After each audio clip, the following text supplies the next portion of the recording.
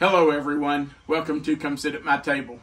This is going to be a little bit of a different video than what we normally do, because today we're bringing you along with us as we work up corn that we're going to freeze. Now first, I guess we should start by explaining what it means to work up corn. If you're not from the country, you may not have heard that expression. It just simply means to get something ready to preserve it. Today we're doing corn, and it just means that we're going to shuck it. We'll get the silks off. We're going to scrub it. We'll wash it good, make sure the silks are all off of it. Then we'll process it to put in the freezer. And we're going to do that a couple of different ways. We will freeze some right on the cob, just like this. We will clean them really well, get all the silks off, wash them, and we will vacuum seal them in vacuum seal bags and put them straight into the freezer. Others, we're going to cut the corn off the cob, and we will put about 6 ears, 7 ears, 8 ears, whatever we think it takes, into a baggie, freezer baggie, and we will freeze that to use later for fried corn. Now, speaking of fried corn, at the end of the video today, on this video, we are going to do our fried corn. So there will be a recipe. We are going to cook something, but it's going to be at the end of this video after we have worked up the corn. And we are going to take you through the entire process. You'll be with us while we shuck the corn. You're going to be with us as we wash the corn. You're going to be with us making sure the silks are off the corn. You're going to be with us for the whole process. So stay with us. If you want our recipe for fried corn, you need to just hang around today. Now, Melissa and I are only doing 5 dozen ears today, and that's really not very many. We found this corn. This is actually the first corn we have found this summer. We found it at our Mennonite store yesterday that's right up the road from our house. And I thought, okay, it's the first corn of the season. It may not be very good, but I'm going to take a chance. They had it by the ear, or you could buy a bag of 5 dozen ears. So I did buy a bag. You can see the bag here. And we're going to do that whole 5 dozen today. Well, 5 dozen minus 2 ears, because last night Melissa and I had corn on the cob for dinner, so we had 1 each, and I'm going to tell you, it was delicious corn. Really good corn. We were both pleasantly surprised that it was so good to be the first corn of the year. Now, when our kids were home, we would normally do around 25 to 30 dozen ears of corn, sometimes more than that, because we ate corn at least once a week. If we did 25 to 30 dozen ears, that would give us somewhere between 50 and 60 quart bags of corn cut off the ears, and that would give us about 1 meal of corn a week to go with other things. Usually we had mashed potatoes, because our youngest daughter thinks you can't eat corn without mashed potatoes, and vice versa. So now that it's just Melissa and me, we really don't need 25 or 30 dozen ears. We just don't eat that much. Oh, look at this. This is a beautiful little ear of corn. Look what a nice ear. Ooh, I might have to save that one and have that for lunch after a while. Anyway, we just don't need 25 or 30 dozen ears anymore since the kids aren't here. Although, Melissa, what did you say about the kids before we started filming? I said we have to take them a few bags of this frozen, so. Which means we're going to be doing more corn than we need, because we're going to take some to the kids. But anyway, but they're working. We have to help them out. You're right. You're right. So for Melissa and me, we do about 25 dozen ears a summer. No. Since it's you and me, we do about 15, don't we? So that doesn't take too long. It's not too bad. That's 2 or 3 days that we can work on corn. So anyway, today we're doing 5. That means we'll need to do at least 10 more just for the two of us, and I guess we're going to do more for the kids. So we're going to get this corn shucked and get it ready to wash. Make sure all the silks are off of it, scrub it to get the silks off, and then we'll continue on the process. So give us just a few minutes to get the corn shucked. We have shucked all 5 dozen ears of corn, and the truth is that this is not the nicest corn we've ever had. The 2 ears that we shucked last night and had for dinner were really good, and some of this is really nice, but they are small ears. You can see here how small they are, and some of them are full. Some of them have a lot of bare spaces in them, but you know what? It's still going to go in the freezer, and it's going to be corn for the next year. So now that we have it all shucked, we have to brush the corn, and I've just got this little corn brush, and you can see we've about worn this brush out. I'm probably going to need to order another one today, or 3. And this is just to get the silks out from between the corn. I don't know if you can see this, Melissa. Can you see that silk? Yes. So those get down in between the rows of corn, and you just have to brush the corn and get those silks loose and get them off there. Sometimes they'll just fall off while you're brushing it. Other times you have to pick them off. And that's just the way it is. So let's see if I see any sticking out. I don't. I think I got them all. Now we need to trim the stalk end of the corn. We just want that big hard stalk off there if it didn't break off while you were shucking it. And now we need to wash the corn. So we'll just run it under water, wash it really well. And this needs to be dried before we vacuum seal it, if we're going to vacuum seal it on the cob. So we'll need to let that dry, or we'll need to take a towel and dry it.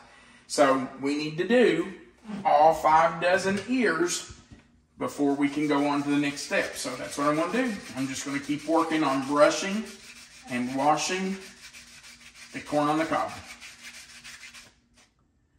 So we have some of our corn already washed. We have all the silks off, and they're ready to put into vacuum seal bags and ready to process. So I always make sure to write on the bag, and I know it's pretty obvious that there's corn in there, but I always write on the bag, and I always put the date so that we know when we put it in there. So that's all I do here. Corn, July 2024. Then we just put the corn in the bags, and we will process them, or we'll vacuum seal them. Now, I will tell you that these bags are a little hard to get the corn down in like this. They want to stick to the inside of the bag, but you just have to work them down in there. Works just fine. Usually the first one and the last one are the hardest ones to get in, but that's okay. They'll go. You just have to work on them a little bit, get them down in there, and then you can vacuum seal them. So I'll just take the vacuum sealer, put the bag down in the vacuum tray, and let it seal. You can see that it's sucking all the air out. Seals those up nice and tight, no air in there. They should not have any kind of ice particles collect in there because all the air is out. And now they can go straight into the freezer, just the way they are. Now I did put 4 in this bag, which is how we always did it when the kids were at home, because we always needed 4 ears. So I thought, I'm gonna put 4 in one. I guess the night we eat this, we'll either have to wait until we have company, or we'll eat 2 ears each, huh? Yeah, made just a meal out of corn. We've done that many times, haven't we? We love corn on the cob. Followed by dessert of watermelon. Oh, wait a minute. Season's just right. Okay, so we're going to let those finish sealing, and then we will come back and cut some off the cob and put it in baggies. All right, the next thing we're doing is cutting some corn off the cob and bagging it up to put in the freezer. So I just blanch 6 ears at a time.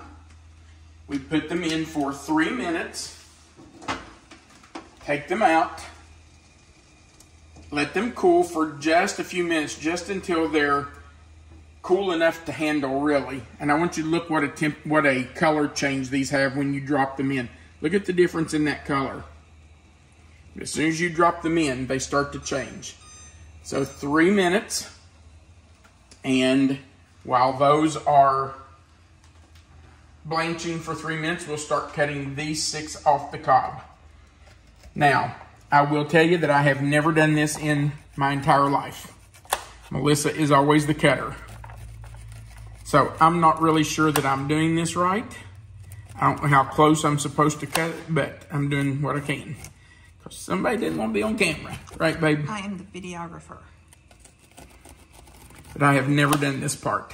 This is something she's always done. So, I'll tell you that corn does have a tendency to bounce around when it's cut off the cob. It's kind of like those bouncy balls we used to have as kids. They just kind of go all over the place. We scrape the cobs too. Oh, well, see, told you. I didn't know what I was doing. Like that. That's it. She just wants me to do this so the next time she can say, you know how to do it, you did it. You married a genius. That's what I've been told. So, we will cut this off and scrape the cobs. And then we're going to bag this corn and put it in the freezer. So we will continue to do that. And then we'll show you how we bag it up and put it in the freezer. So we have cut some corn off the cob. And now we're just bagging it up. We put about 6 ears per bag. And that is plenty of corn for Melissa and me. Honestly, with 6 ears per bag, that will do us for a couple of meals because we normally just eat 1 ear each. So 6 ears in a bag will give us at least 2 good meals. Now, you might be asking, why are you freezing it and not canning it? Well, that's because of me. I think Melissa's fine with canning it, aren't you? I like it both ways, but growing up, my mom always froze it too. Yeah. My parents always canned it. And I feel like it's my opinion that corn that's been processed in a pressure canner is tough. I just don't care for it. I like it better if it's frozen. So Melissa and I have always just frozen the corn. That's just my preference. I think Melissa's okay with it either way, but I really prefer it frozen to being canned. We have friends who can their corn, and they have said, why do you freeze it? What if your freezer goes out? What if you lose all your corn? Well, that's a possibility. But if I lose all my corn, I'm going to lose everything else in my freezer too. So it's just, you know, one of those things. You really can't help it, and you can't stop it. But if I'm going to eat it, I much prefer frozen corn to canned corn. Now, we can a lot. We can tomatoes, tomato juice, green beans. We do jams and jellies. We do little new potatoes, and lots of things like that. So, we do can. We do a lot of canning, but corn's just not one of them. Now, I do my best to get the air all out of the bag, and then I just flatten it out. And we do put it in the freezer, stacked, flat like this, because it just stacks better. if you set it up on its bottom and all the corn goes to the bottom, then it's hard to get it to stack. And by placing it in bags that way, it stacks up real nice in the freezer. It doesn't take up as much room. So we're going to finish processing the rest of this corn, and then we're going to show you how we do our fried corn. I think you also need to talk about your little gadget that you hold the bag up with. Oh, this? Somebody will probably ask. Yeah, this is the handiest thing in the world. I got this at Walmart. It was in the canning section at Walmart, but they're available online. It just has two little arms, and you can extend them for whatever size bag you're using, and it just holds your bag open while you're filling it.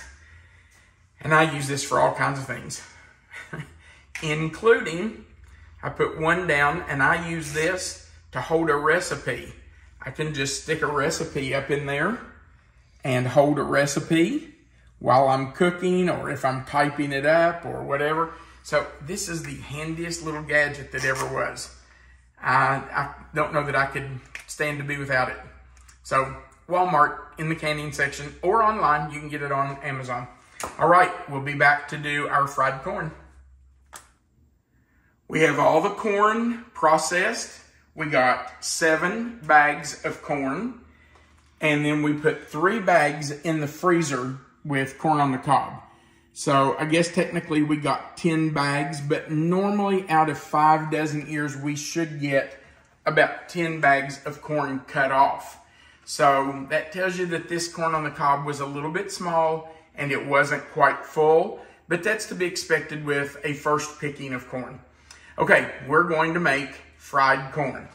So let's get started. First, let's talk about what we're going to use. It's pretty simple. We're using a bag of corn. We're using half a stick of butter.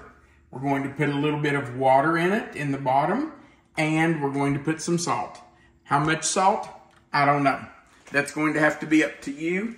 You're going to have to decide how much you want in your corn. I am of the opinion that corn and potatoes need a lot of salt. So if I'm cooking corn or potatoes, I'm going to use a lot. Now, normally I would not bag up a bag of corn and immediately fry it. It would go in the freezer and we would do this later, but I wanted to go ahead and show you how we do this. So I'm just going to use a bag that we just did rather than a bag that's already in our freezer.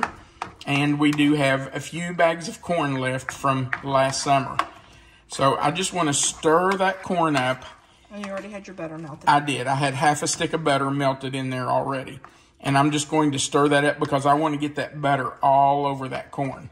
I want to make sure it's good and buttery.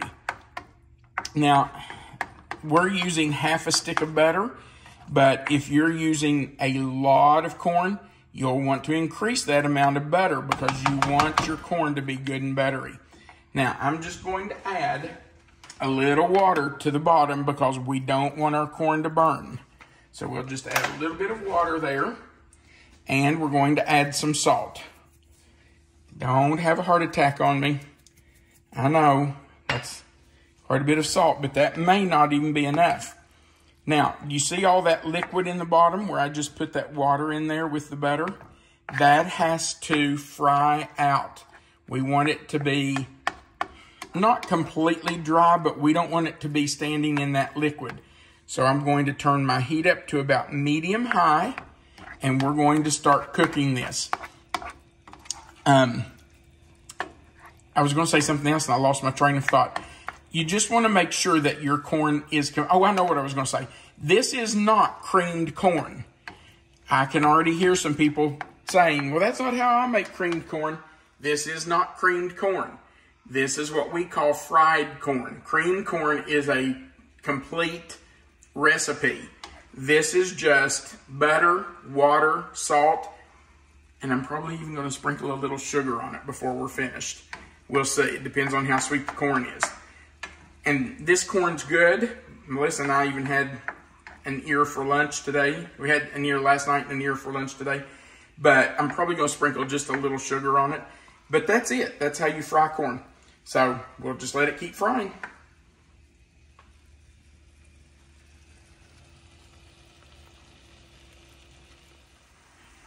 wanted to show you that there is still a little bit of liquid in here. I'm going to pull the corn back and show you. You can see that there is some liquid still down in there, but nothing like there was when we started. And I have tasted it, and it is not as sweet as what most corn is. So I am going to add just a couple spoonfuls of sugar. Now you can add it to your taste, to your liking. Get that sugar off my spoon. And we're just going to stir that in. And we'll continue cooking it for a few minutes just to get the rest of that liquid or most of that liquid out of there.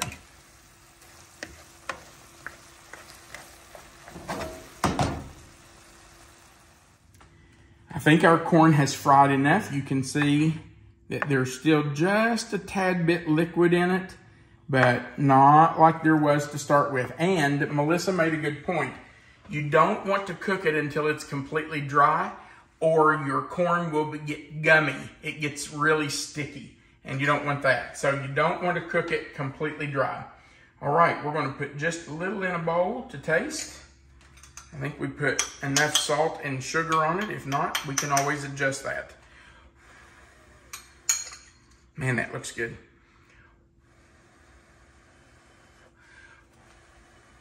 You taking the first bite? Sure. Too hot? No, it's good. It's enough delicious. Salt and enough sugar? I think it's perfect.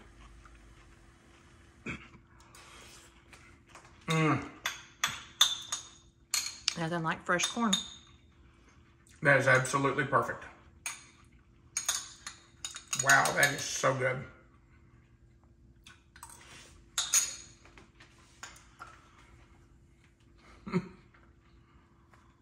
I could eat that for every meal. Actually, Melissa told you earlier, we have made a meal just out of corn. That's delicious. All right, I know this has been a different kind of video, showing you how we process and freeze our corn. And I know most of you know how to do that, but there are some people that may not know how to process and freeze corn, and so we just wanted to share our method, show how we do it. There is one other thing I wanted to tell you about. I saw a video a few days ago, actually I've seen it for a while, where you can take a corn on the cob ear of corn that's not been shucked, and put the whole thing in the microwave for 4 minutes. You can do 2 ears at a time, but then you put it in for 8 minutes. And when it's finished, you just cut off the stalk end, hold it up so that the silks are at the top, and shake it, and that corn falls out of those shucks completely clean, no silks. Melissa and I did it last night just to see if it worked. It worked perfectly. So if you're only going to cook 1 or 2 ears of corn, and you don't want to shuck it and silk it and all that, throw it in the microwave the way it is, 4 minutes per ear. You'll have great corn. It really worked. All right, thank you so much for watching our video. We hope you will freeze some corn. If you've never done that, there's nothing like in the middle of January and February when the snow's blowing, having good fresh corn in your freezer that you can get out and fry or cook and enjoy. So freeze some corn. It's not that hard.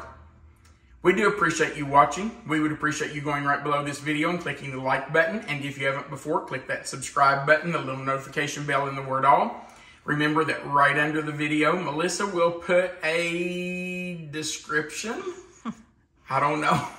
It won't be a recipe, but we'll try to put a description of how we do our corn, how we process it and freeze it. And then our contact information will be under that. And of course, there's always a place at the bottom where you can leave a comment, and we would love to hear from you. Let us know if this is how you process and freeze your corn, or whether you can it, or how do you do corn if you're going to preserve it for later. What do you do with it? We'd love to hear those ideas. All right, thanks again for watching. We want you to remember that you are always welcome to come sit at my table. Have a great day.